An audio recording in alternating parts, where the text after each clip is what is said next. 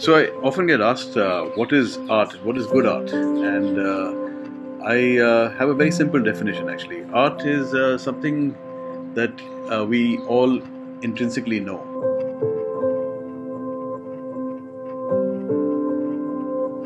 It's like a good song. When you see something you like, you have an instant like for it or dislike for it. You don't need to really know very much more.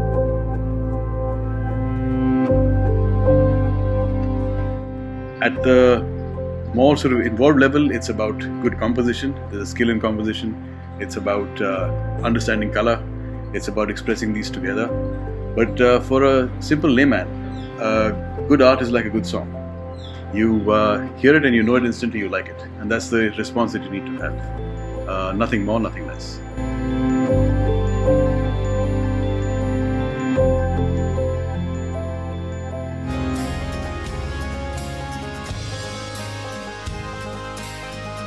Hello people, I am Jyoti and welcome to our show Talk with Tops. Today we have one of the most sought after watercolor painter in the country, Mr. Kunal Batra. So sir, welcome to our show. Thank you. You did your schooling from one of the most well-known schools of India, the Lawrence School, Sanawar at Shimla. That's right. I went there as a young child of 8 years old and I spent a good 10 years in Sanar. It's been a major portion in forming my character actually. It's given me a love for the mountains. I owe a lot to that school. How much do you think your alma mater has contributed in helping you to pursue art as your career? Well, it gave me the courage to follow my dreams. It gave me I had a very good teacher in art who gave me the foundation that I needed in order to start believing in myself. I think it's contributed substantially towards my ability to take this decision now in life. We understand you have worked at American Express TRS and International Travel House before setting an inbound tour company named Journey Masters. So I had this great passion for travel actually, and I'm very lucky that I was able to pursue a career in travel before I took to painting. And yes, American Express gave me a very firm grounding on the understanding of the corporate world, of how corporate travel worked, what travel was all about. And similarly with Travel House, which is part of ITC, I later decided to set up my own company, which specialized in the mountains and in wildlife. And I spent about 13 years doing that. So yes, it's been a wonderful experience to be able to pursue my passion to earn a living up till now. You were also a member of CII National Tourism Advisory Council for 3 years. How was the experience? It was a wonderful experience. I am not sure, I was probably the youngest member on that council, and I was invited there in 2003 to 2006. It was great interacting with the captains of industry, and I was hopefully able to contribute a little bit towards the sort of tourism policy as far as the country is concerned. From what I am gathering is that you were a successful entrepreneur. So what made you to leave your own company and pursue art? Well, I wouldn't say I was a successful entrepreneur. I did manage to set up a company, but my heart was not in it. I ran it successfully for many years. I did a corporate job, and I actually made a promise to myself that I would start painting at the age of 40. And when that time came, I tried to sort of do it very tentatively. I took some art appreciation courses. I sort of took on some classes in art, but I found that I couldn't concentrate on both subjects at the same time. So I decided that before I got too old, it was time for me to sort of pursue my other passion, which was painting, and I started devoting more time towards it. And once that happened, then I sort of lost track of time. I took on a teacher, a professional artist who taught me for a year, and gradually I got pulled into painting. So yes, I did manage to run my business, but my mind was elsewhere. So I can't call myself a successful businessman or entrepreneur. Why is it that you choose watercolor painting instead of any other form? What's so unique about this style?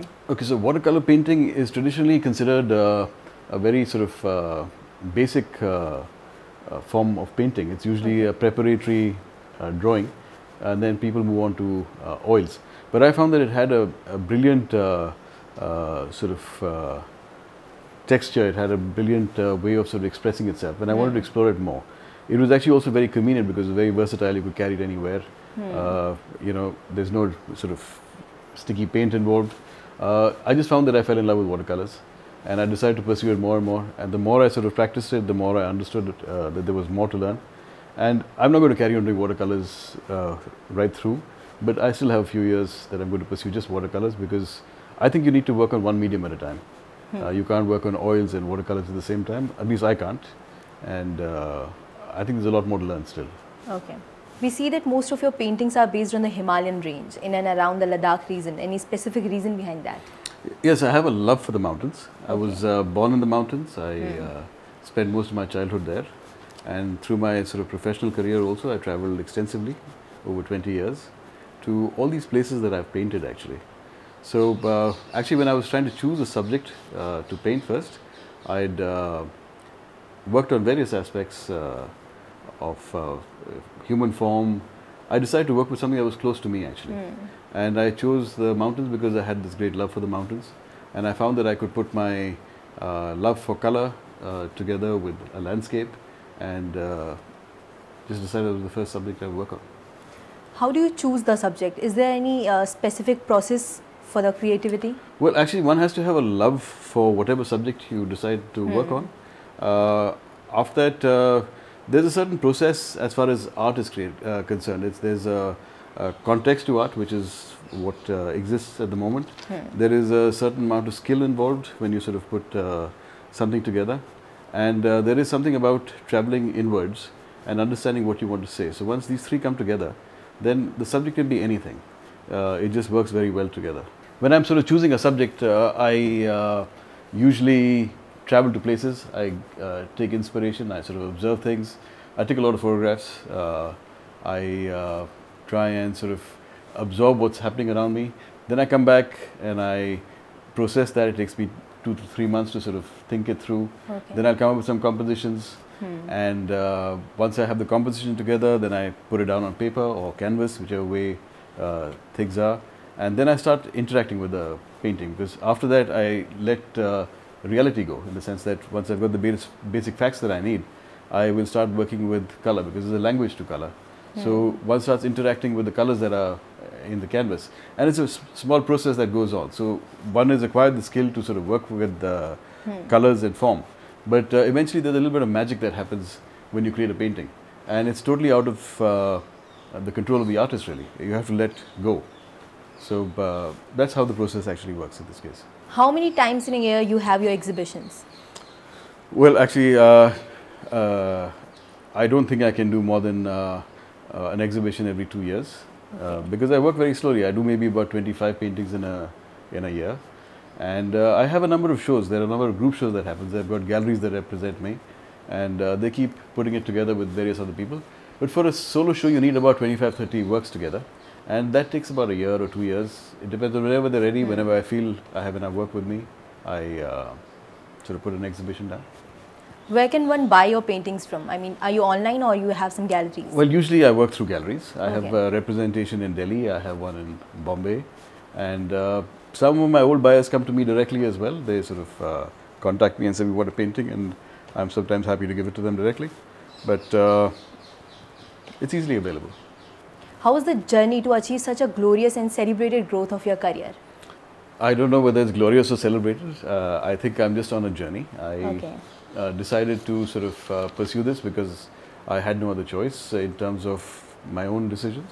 It was something I promised myself for so many years, and I found that I had to pursue it in order to fulfill my own life. And I enjoy creating, so it's fun for me. But as far as success and glorious is concerned, that's not something that drives me, and I'm not sure when one sort of experiences it or doesn't experience it.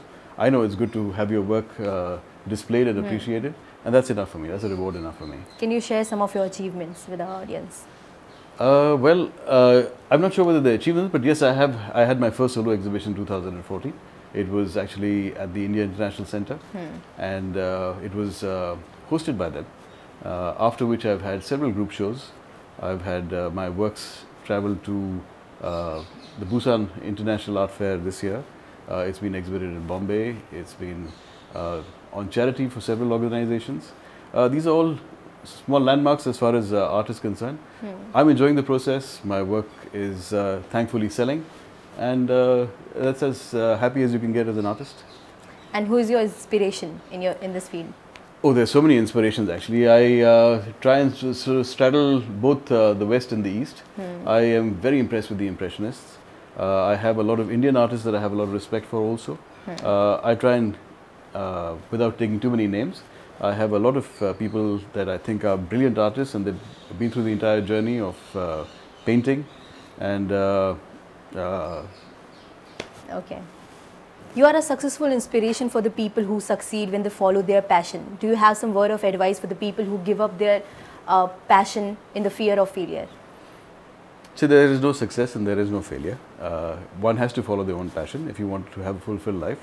I think one has to take a leap of faith. You shouldn't be afraid.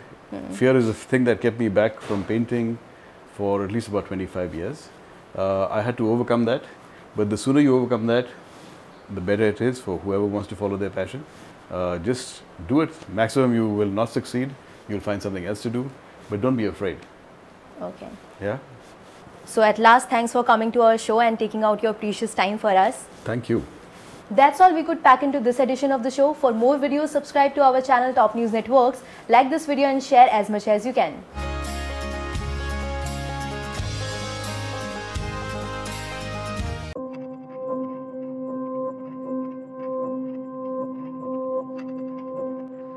So I often get asked, what is art? What is good art? And I have a very simple definition actually. Art is something that we all intrinsically know.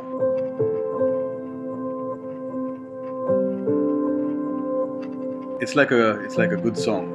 When you see something you like, you have an instant like for it or dislike for it. You don't need to really know very much more.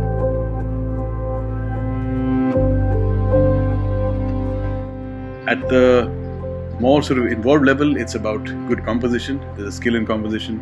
It's about understanding color. It's about expressing these together.